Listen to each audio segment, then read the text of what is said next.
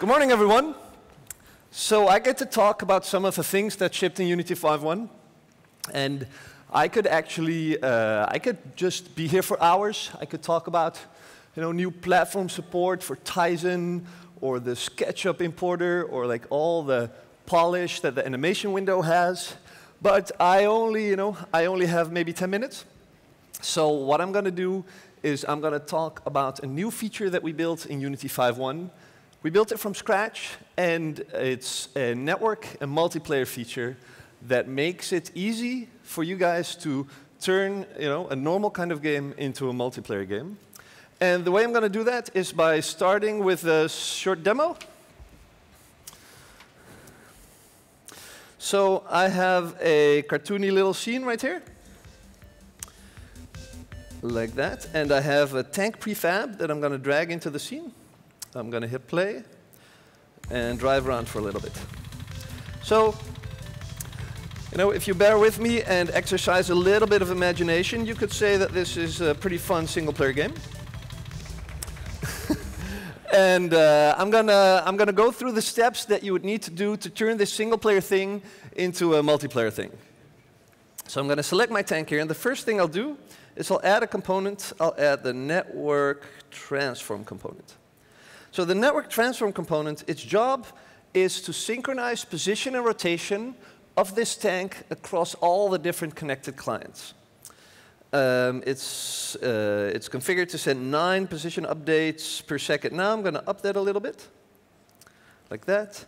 And the next thing I'm going to do is I'm going to create a new game object, which I'm going to call Network Manager.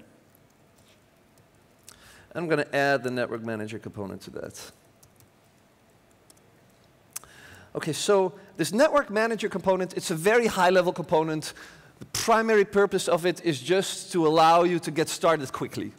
And one of the things that you can tell it is which prefab to use for each of the connected players. So I'm going to add my tank prefab there.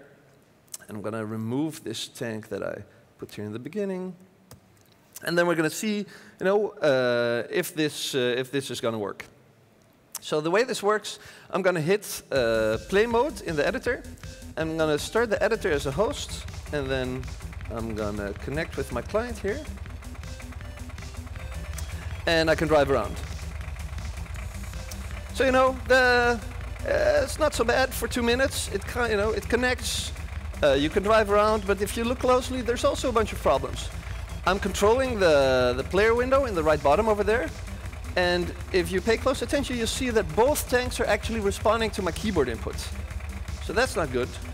And if you look at the tank that I'm driving around in the game view of the editor, you can see that the position updates are pretty good, but that the rotation updates are actually all wrong. Like the tank's pretty much driving sideways like that.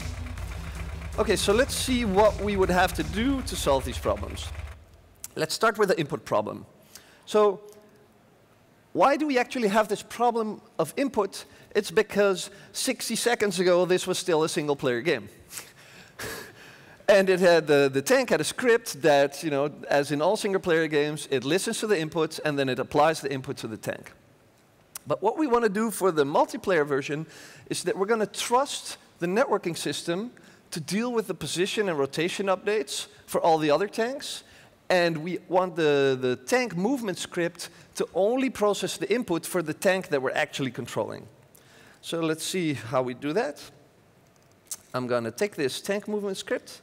I'm going to make it derive from network behavior. And then I happen to already know where the input code is. It's these 2 lines. And what I'm going to say is just, if we are not the local player, then we're not going to do anything. So we're only going to process this input here if we are the local player. And I'm going to do the same thing down here, because there's a bit more code that also deals with input here. OK, so that's input. What was the other problem again? It was the rotation of the tank. So I mentioned before that it's the responsibility of this network transform component to deal with rotation and position updates. So if they're broken, probably that guy is also to blame. So let's take a look. The network transform component here, it has a rotation section.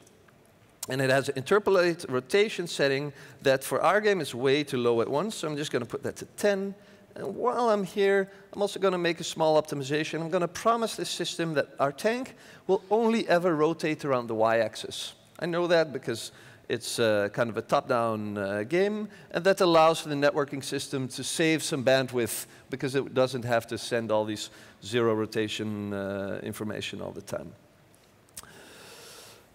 All right, let's see if that actually worked. I'm going to run my server in the editor again. And connect. Move out of the way. I'll be driving. And what do you know? Only one tank responds to my input, and the rotation updates of the tank are actually pretty good. Okay, so that's starting to look like something. Let me see what happens if I try to add a modest amount of gameplay here. And you know, since I'm not big into tanks shooting other things, I actually made a very hippie tank color script that makes the tank, when you drive into a trigger, it comes up with a random color and it applies that color to the tank. So let me go back to my tank, and I'm going to add this tank color script over here. And now the only thing that I still have to do is I have to add a trigger to the scene, and I'm going to just use this building over here. Oh, look, I already had one. Let me remove that. I'm going to add a box collider here. I'm going to make that a trigger, and I'm going to edit it. Notice that we now have these sexy little like collider modification thingies, gizmos. Do you call them gizmos? I don't really know. But it makes it easy to place the box collider. Let's do another multiplayer build of that and see what the effect of this script is on the game. So we're going to run this guy again. And we're going to run it here. And I'm going to drive this tank into the building and see what happens. What do you know? It kind of works. I drive into the building and I get assigned a random color. But of course, this tank color script is attached to the tank on both clients. And on both clients, you hit the building. And then on both clients, you get assigned a random color, but not necessarily the same one. So there's two things that you could do about this. The first thing that you could do is that you do absolutely nothing, which is my preference. It's usually my preference of choice, but also in this case, because you would be surprised at how much stuff you can get away with in terms of showing different players different versions of the world while they're all thinking about the same thing. Like you'd think like, oh no, like it has to be exact and everything, but once you start developing a multiplayer game, you realize that it's actually very hard to make it exactly the same for everyone. And then when you try it, it turns out in many cases it really doesn't matter. But that would make for a boring demo, so I'm going to synchronize the colors anyway. So let's go to this tank color script again. I'm going to make this guy derive from network behavior. And I'm going to use a feature from the networking system that's called syncvar. So what syncvar does is it makes it the responsibility of the networking system to synchronize the value of this mColor variable across all the different clients. And it has an additional feature where you can specify a hook function. So I could say hook is apply color. And what that does is that whenever a syncvar update comes in over the network, this apply color function over here gets called. And the way that these syncvars work is they always get sent from the server to the clients. So what we're going to do is we're going to make the server authoritative when it comes to whether or not you actually hit the building and also which color you're going to get. So that means that I'm going to add a check here that if I'm not the server, I'm not going to do anything. And if I am the server, I'm going to set the mColor here. And the action of setting this mColor, it will trigger the syncvar update to all the clients. And if we are a client, we go into the return here and we don't do anything because we trust the networking system, we trust the server in the network to send us the syncvar update. And the syncvar update will call this apply color here, which will actually change the color of the tank. All right, so let's see if that actually worked. Always Always a surprise. I'm going to start this as a server and connect this guy and run into the building. What do you know? The server dictates whether or not we hit the building, and it sends out the new random color to both clients, and it works. Awesome. All right, so that's, where's my clicker? So that's, a short glimpse of how you would, how you can, in 10 minutes take a single player thing into a multiplayer thing. And as I did this, you've seen me use very high-level components like the transform component and the network manager and high-level APIs. And that's really great because these high-level components, they allow you to get started very quickly. They allow you to find the fun in your game before you have to spend weeks of doing network programming. For instance, I would very quickly find out that this tech game isn't any fun, because you drive into buildings and you change colors and so fun, and I throw the whole thing away, and that saves me, it would have been sad if I would have spent 2 weeks doing network programming before I had to figure that out. However, when your project gets further into the production, often these very high-level systems, they don't do exactly the thing you want. At some point you reach a point where you need some more customization or some optimization. And one of the things that I really like about the design of the networking system is that these high-level components that we have, they're actually implemented in C#, and we'll have the source code available for them, and they are implemented on top of a very low-level networking API. And this low-level networking API is also public. So that means you can start with the high-level stuff, get started quickly, but once you reach a point where you want to, make an optimization yourself, like, like the thing I did with the rotation, you can actually get your hands dirty and can get all the way down to the bits that we send over the sockets and talk to this low-level API, which deals with, all this stuff like multiple channels with different reliability guarantees and ordered and not ordered, all that stuff. That's great that it's available when you need it, but that's also great to not have to worry about when you don't.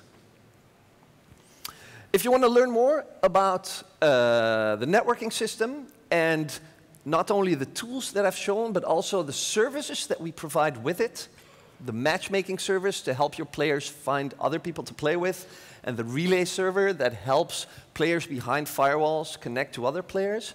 There's 2 talks tomorrow. One is by Eric Yule. I think it's in this room. He'll go much more in depth into the networking system. And there's a talk by Tyler Lagrange. I hope I say that right, Tyler. And he has been developing a game for a long time now, while we have been developing the networking system. So it's a project that has really dog-fooded the networking system, and it's a post-mortem talk. So I'm sure, if you want to learn more about networking, that would be a great place to learn about some war stories in the wild. All right, so that's networking. The other feature, highlight feature that I want to talk about in Unity 5.1 is VR. Now, VR, virtual reality, is a completely new way for people to interact with a computer, for people to interact with a simulation. And with this complete new thing also come a lot of challenges. Not the least is that everything we did on a desktop computer no longer works. On a desktop computer, having a button is a pretty reasonable thing to do, but in VR, is a button really, the most reasonable way to present the choice to a user? And I won't even begin about, using a keyboard and mouse. So I'm convinced that if we were able to look forward in time 5 years from now, and if we were to see what kind of experiences we have with VR and what kind of interaction models these have, I'm convinced that these things still have to be invented. And I'm convinced that they still have to be invented by you. And the only way I know how to do that is to just try and try and try many different things and see what sticks. And that happens to be exactly the kind of thing that Unity is really good at. So starting with Unity 5.1, there is out-of-the-box support for VR, for the Oculus and the Gear VR. And we will continue to work to make sure that Unity is the best development environment to experiment with VR. the best development environment to fail fast, and the best development environment to just, to try hundreds and hundreds of things and, help you on this search to find the kinds of experiences and the kind of interaction models that work with VR. So, that's all nice. Unity 5.1, it comes with a whole lot of nice new features. But when we go to conferences like this, and when we walk around the show floor and talk to all you guys, what we hear a lot is, well, it's nice that you go on stage and talk about all these features that shipped in 5.1, but we really need to have some more information about what's coming next. What's coming in 3 months, what's coming in 6 months. What are you guys doing with this feature? Like these nested prefabs, are you guys ever going to do them, or what? Like what is going on with that?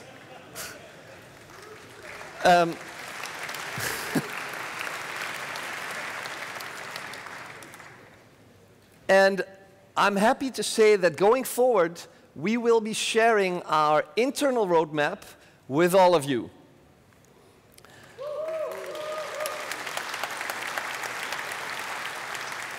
In fact, I'm happy to say that it's live today at this URL.